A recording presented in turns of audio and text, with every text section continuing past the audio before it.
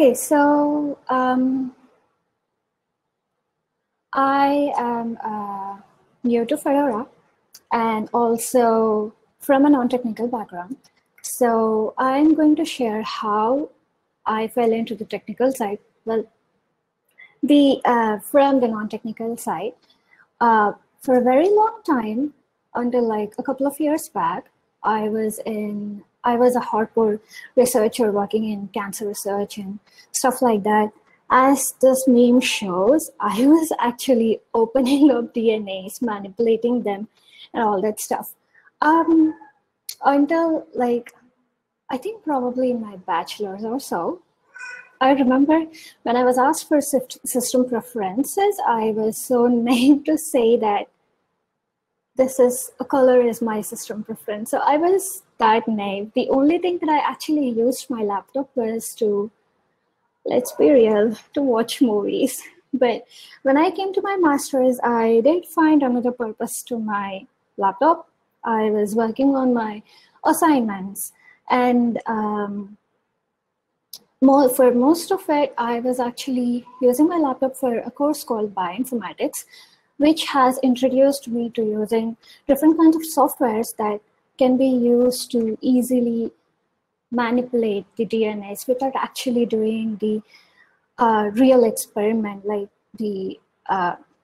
everything can be done online, like using the software, manipulating the DNA sequences, protein sequences, and all that. And I was actually thrilled and enthralled. And by knowing that there are softwares that can actually make experiments move a lot faster, easier, I was so interested and engrossed in it. And then I made sure that I aced the course, and then the semester got over.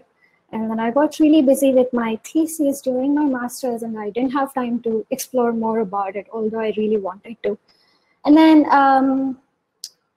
I finished up my master's and then landed in full-time job, which was really hectic, and I couldn't think much about bioinformatics or explore it.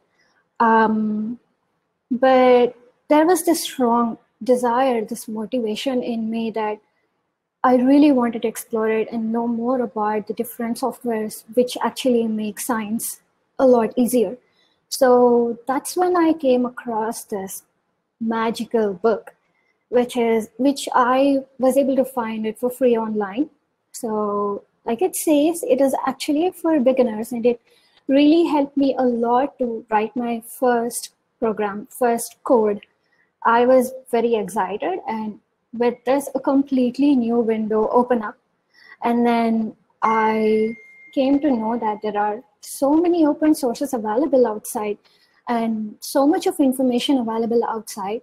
And I was so into it, like that almost became my full-time job, like trying to learn new things, trying to learn programming, trying to learn Python, know more about it, know many things.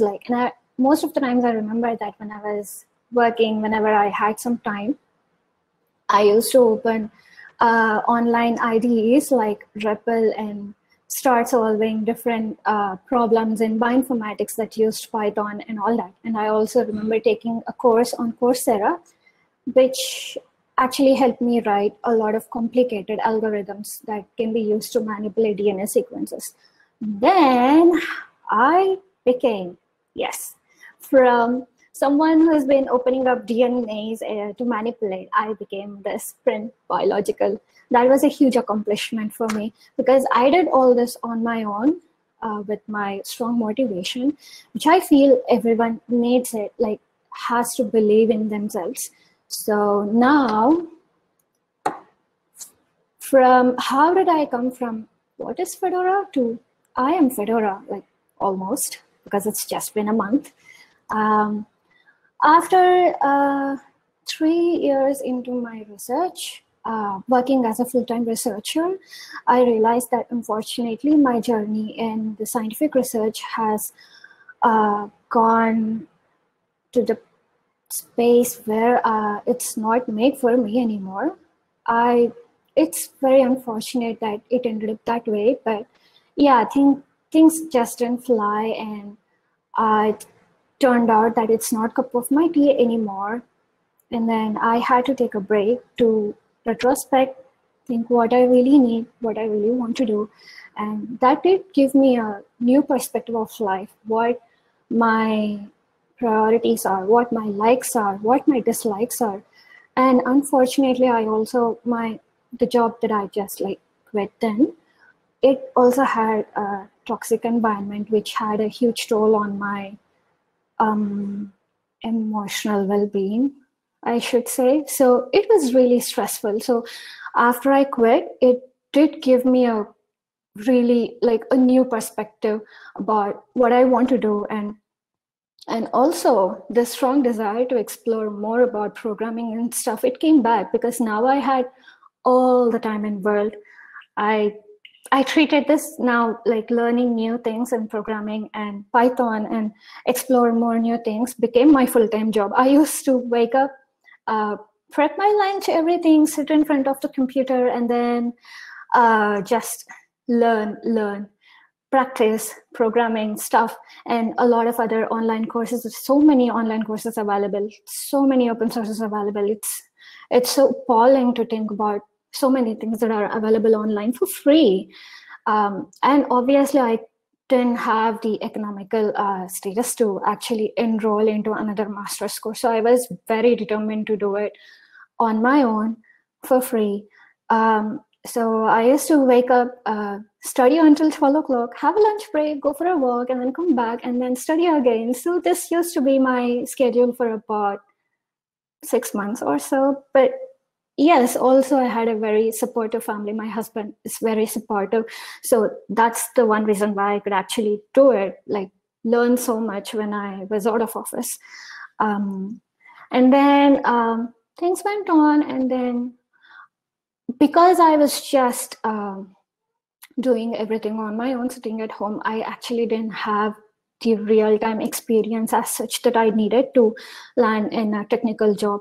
Obviously, I was like just handling the data sets that are available through course or something. So clearly that was not enough. And there are so many other complications as well. So I couldn't actually land in a technical job. But then I figured that I am good at writing. So I thought I should explore the scientific writing opportunity. So then I am scientific writer now. And like this meme says, yes, that is true. In the beginning, I actually felt that I'm probably a horrible writer and I am not cut out for writing. But no, never doubt yourself. Just keep doing it. You will be there. You'll be there. Just persistence is the key. And then when I started writing, the desire to again explore something on the technical side was back. And then I really wanted to explore the technical writing side of the technical side of it. So I Googled, and then I stumbled upon a forum which mentioned a list of open sources that I can contribute to. That was the first time I actually heard about Fedora. So that forum gave a link to Fedora wiki pages, and then I had, believe it or not, I had no idea what to do on the wiki pages. Everything, all the information was so overwhelming, and I started doubting myself. I don't think I can do this because there are so many things that I am not aware of. So, but then I'm like, okay, let me just give it a try. Let me just see. So I made a resume and then signed up for almost all the mailing lists that I could come across. And then guess what? All the emails bounced back. I have no idea why. I have no idea what I did. I must have done something wrong, but yes, so everything bounced back. And then I was like, okay, maybe it's just a calling that technical writing is not probably for me. But one day I received an email from the NI Docs mentor session saying that there is a mentor session this week and it will be great. So I thought like, okay, this is my calling. Okay, I really need to attend this. This came out of nowhere and I should not let go of this opportunity. So I went on to the session not knowing about anything. Of course, like there was a YouTube link on how to organize stuff on Fedora, or how to organize docs, that was like hosted by Justin. So I saw that video, kind of had an idea about what's going on. So I attended the session, and then guess what? In about 2 days or so, I did my first pull request. You see the golden border? Yes, it's that special to me. My first ever pull request. I was very happy about it. I am still very happy about it. It's such a huge accomplishment for me because I came from a completely different background where laptops are used for just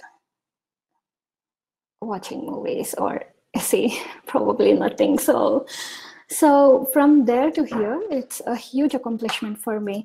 And then my first PR, I actually did everything online. I was too intimidated to even open the terminal and then do everything using command line and Git. Git was something that's like, I am still intimidated by it, but I did not even want to type the word letter G in Git. So I was that intimidated. So, but then I was like, okay, now if I really want to explore this technical writing and be good at it, learn it, then I cannot do all my PRs online. I really, really need to push myself and start learning how to do things on command line. And now guess what? Command line is my best friend. I prefer using command line to access folders. The other day I was asking my husband about, can I open PowerPoint presentation through command line? Because it's such a pain to go to Finder, folder, search for it and all that. So you see, maybe I can open my presentation through command line. I was like, I don't think that's possible. I was like, oh. So yes, that's a long way that I came from. And so as a new contributor, what am I doing here? Like, I had no idea what Fedora was before I even stumbled upon that forum, the post in the forum about the open source contributions and all that. So I didn't know that Fedora is actually a operating system that you can, like, I didn't know about anything about Fedora. So my first, as a newbie, for any new contributors, Fedora has an excellent welcoming kit. So they create a ticket for you where you can track your progress, and they also give you awesome starting guides about how to understand everything, like what is open source, what is Fedora, and all those things. And then I spent a couple of weeks understanding what open source is, why it is important, and why it is important for everybody to contribute to open source. It doesn't matter if you're from a technical background or a non-technical background, because there is something that anyone can contribute to in open source. That is one thing that I really learned. So I did learn a lot in my first couple of weeks, and then everybody in this community are awesome, very friendly, very understanding. They answer all my silly non-technical questions. So it is great. And now I am actively contributing to the restructuring of DNI team's page. So by that, I got very comfortable with command line Git, and then almost very comfortable with command line and Git. I know there is still a lot, but you see, that's a lot for me. So, and then I am also understanding a lot about Antora, and then ASCII docs, and then I was able, like, it's a learning curve. So I didn't know anything about Markdown, anything about well, I do know a little bit about Markdown because I did work with Jupyter notebooks at one point. So Jupyter notebooks did have an option for, I'm sure a lot of other things also have option for Markdown, but that's the first time that I came across Markdown. So I did have some idea, but Justin mentioned that ASCII doc is very different from a lot of other documenting softwares because every line is different in ASCII doc. So he said that a lot of people find it difficult to transition to ASCII doc. I was like, I don't think I have that problem because I have no idea about any other documentation software. So yeah, that was a great journey. Like my first month, I learned so much. Being just for a month, I learned so much about Andorra documentation skills, and then peers, creating issues, attending so many meetings, and also helping organizing Fedora Women's Day 2020. That is also a great experience for me, and I am so happy to be here, meet you all lovely people, and then grow my network and all that. So now coming to how Fedora is going to be my strong new foundation for my career goal. Well, the main, until now, I don't know if it's because of the kind of background I was in until now, like I couldn't grow my network at all while I was in the research, because I think it's because everybody is busy with their own research thesis projects while they're in grad school and stuff. So maybe that's why I was not able to grow my network. I don't know what I did wrong, but here in Fedora, I'm looking forward to grow my network, meet new people, and then also learn all the new technical things like Git rebase. The other day I was trying to, I created a pull request, made my commits, and then my issue was my pull request was not being able to merge because of some merge conflict. So I was asked to do a Git rebase. So I quickly went online, obviously, and then said, how do I rebase? And then I got this one line command, Git rebase master, I guess. So I typed it and like, I'm done. But then I quickly realized that I didn't do anything. Git rebase is actually a long procedure where you merge the conflicts. So from that, I understood that Git rebase as such is not complicated, but merging conflicts is such a pain. I hope I don't do it again, but you see, that's how I learn it. So I'm sure I will do it again and get better at it every time. But yeah, I did Git rebase. So yeah, that is a huge accomplishment for me.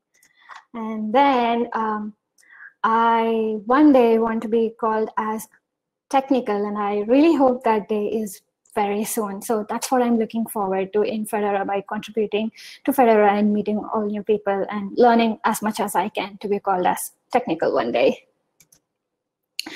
Since I am a newbie here, so far I thought that technical writing is the only option that I might have. But if I am wrong, or if there is anything else that I can explore, I am open to suggestions and guidance and advice from all you people. And then also, what else can I do in Fedora? I have Python SIG in my mind, but I am intimidated by it. I don't know.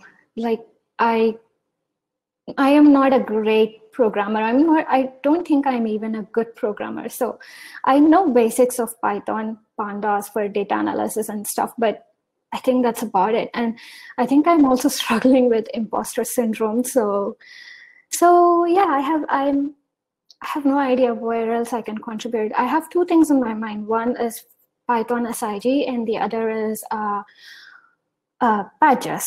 So if there is anything else that if you think would probably be good for me, like, and also if there are any other career prospects that I can look out for, not just technical writing, that would be really great. So in the end, I would like to say that me coming from a non-technical background, knowing nothing about programming or any of these things, if I can come this far, if I was able to do everything on my own, I'm sure you can do it too. Never let anyone tell you that you can't do it. Never let anyone doubt you. Never let anyone say that you're not cut out for this. No, don't let anyone demean you, or don't let anyone treat you that, no, you're a woman, you can't do it, or you're a non-binary, you can't do it. So don't let anyone say that, and always believe in yourself. Persistence is key. Work hard. Whatever you work on, it will definitely help you at one point or the other in the future. So yes, if I can do it, you can do it for sure. So don't give up. Never give up. Never give up. Just keep going. And also, I would like to take this opportunity to shout out to my great mentors, Justin and Nasir, for answering all my silly non-technical questions any time of the day. So yeah, that's a great shout out to them. And also, I thought this is something really nice to say, that I used my command line again for this. So thank you so much for listening to my story, and I hope it is inspiring to other people who are planning to come into technical from a non-technical background. It's not difficult. You just need to put in some time, some effort, work towards it, and then you will be there for sure. Hi. Hello. Wow. Thank you so much for sharing that. That was awesome. Thank you so much. It's really impressive to see you here as a newbie and getting on screen to tell us the story. There's just a lot of courage just in doing that. So I commend you for that, and for all of the help that you've already given. I'm like the diversity team. I wasn't even aware of all of this other stuff you're learning and doing. So awesome. So that's really, really cool that you're involved. Where would you like your path in Fedora to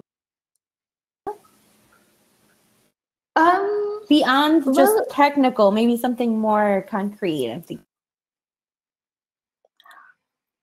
So since everybody is talking about, and you were talking about badges a lot, I thought I should explore badges a little bit and see if I can do anything in it. So that's one thing. I think you should. And not only that, you should try to earn badges.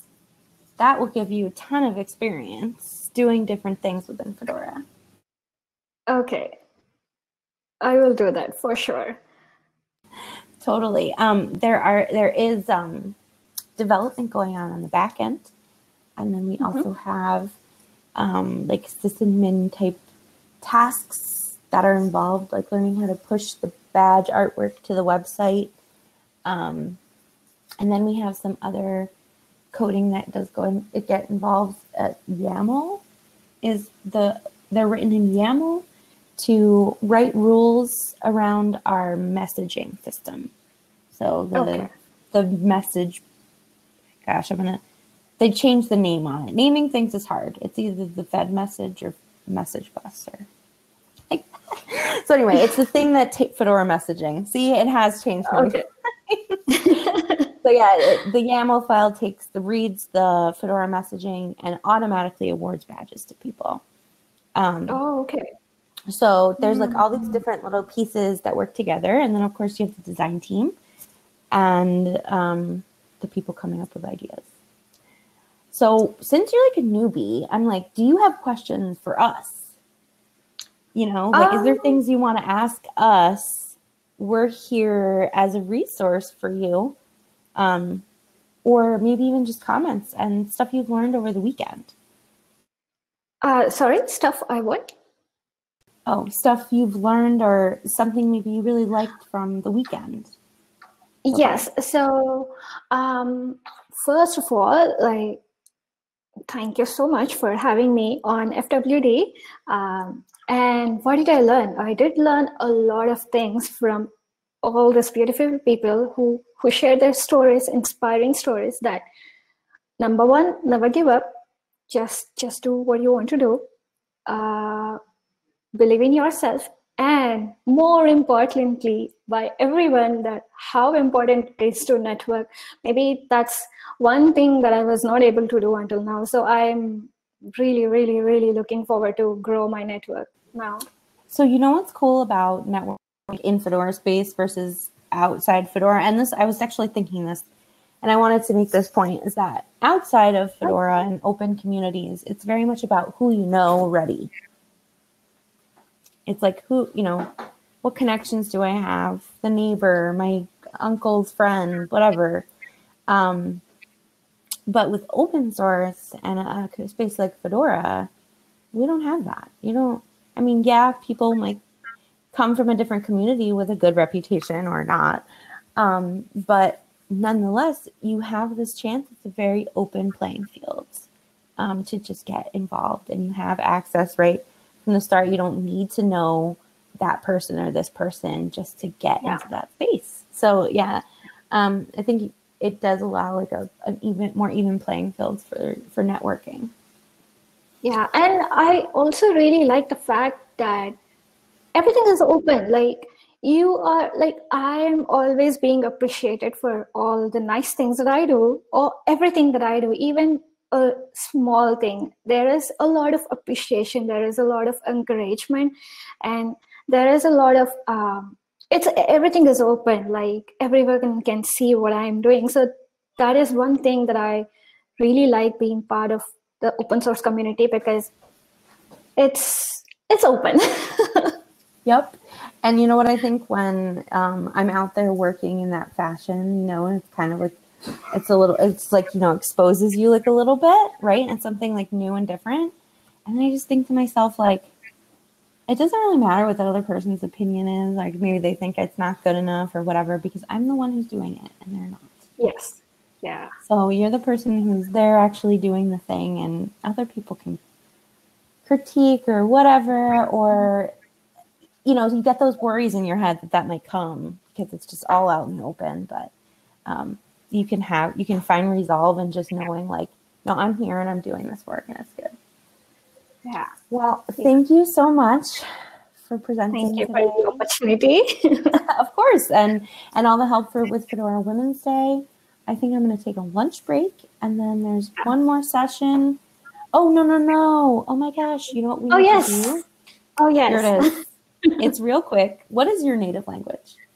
Telugu. Okay. Are you going to speak it in that language for us? Yes. Awesome. All right. I'm going to mute myself. Okay. Namaskaram. Na peru Ramya. Nenu ఇండియాలో ఉన్న ఒక రాష్ట్రం తెలంగాణ నుంచి నేను ఒక మహిళని. నేను తెలుగు మాట్లాడతాను. We are from different countries. We speak different languages. We are from different cultures. I'll do it again, the second part. Okay. We are from different countries. We speak different languages, and we are of different cultures. But Fedora unites us with open source. Awesome. Thank you. Thank you great. so much. Of course. I'll see everybody in a half an hour. Yes. Bye-bye. Thank you, everyone.